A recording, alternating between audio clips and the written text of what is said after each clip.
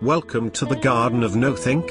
It is such a lovely place where you have absolutely everything you will ever need as long as you are satisfied and don't ask questions. Well, I'm one lucky guy and I like it here, but I don't have any friends and I have looked everywhere. I seek out likely animals, like chimps, but I'm an outsider. Well, you must understand I am the ultimate thinker and you are made in my image and I will do your thinking for you. But, let me see what I can do, but just this once. Let's put it this way, if you think on your own instead of through me you are doomed. So you must choose what I have already chosen for you. So, there are consequences, do you hear? I have never made any of my own decisions, but would it not help if you gave me a sidekick, someone to assist me in what I do and for a true friend? Very well. When you fall asleep I will remove part of your body to create for you your sidekick, taken directly from your side, as it were. But, you may be sorry. Okay, but will it hurt? I am not good at elective surgery, so do I have a choice in this matter, or is this another one of those things I should not think about on my own?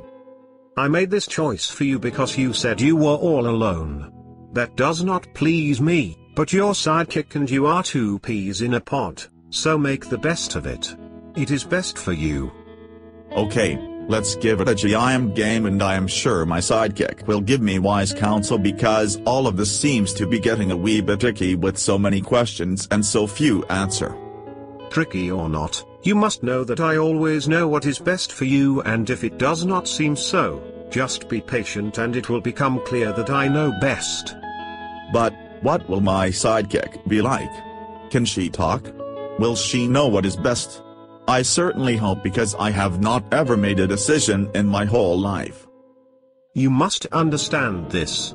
You are the boss and must make all the decisions, and she is but your servant companion and, as I say, you make all the decisions. I hold you responsible. Wow. Now that you put it that way, why would I listen to her any more than the clucking of a hen, or the braying of a donkey? Well, like I say, you have everything you will ever need as long as you obey me in all things. And, it's too bad you demand friendship beyond what you and I share. But, I warn you, cross me and you will pay dearly. I will do my best because I really like it in the Garden of Nothink. But, you tell me that I'm made in your own image and that you are the supreme thinker and think for yourself. So, if I am made in your image, then I think I should be able to think for myself, also. Very well, I will give you something to think about what you see around you. In this Garden of Nothink there are many trees and all of them are good for food. All of them. I know, I have tasted almost all of them, with the exception of one or two that were a little harder to come by. Well, thank God you have not yet tasted of the tree of knowledge of good and evil, which would allow you to make your own decisions and suffer the consequences. What consequences, pray tell? You will not be able to stay in this garden.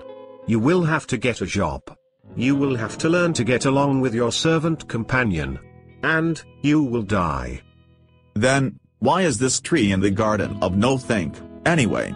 Are you tempting me? Why is this thing about the tree? Is this a trial and error sort of thing? Is this a setup? Don't mess with me. I gave you life and I can take you out. Do you hear me? Are you sure you have not already eaten of the tree of knowledge of good and evil? Not me. You can count on it, for sure.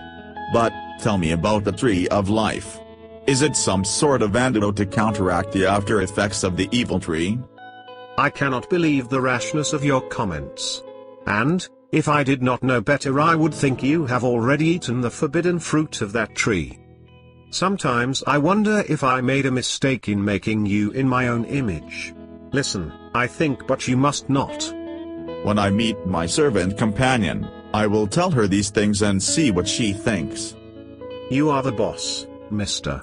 And, if you let her make the decisions it cannot ever turn out for the good. And, if you eat from that tree, I will kill you both. But there is serpent in the garden whispering eat and be happy, and that you do not want us to think because you are jealous, sort of a generational kind of thing. God be with you.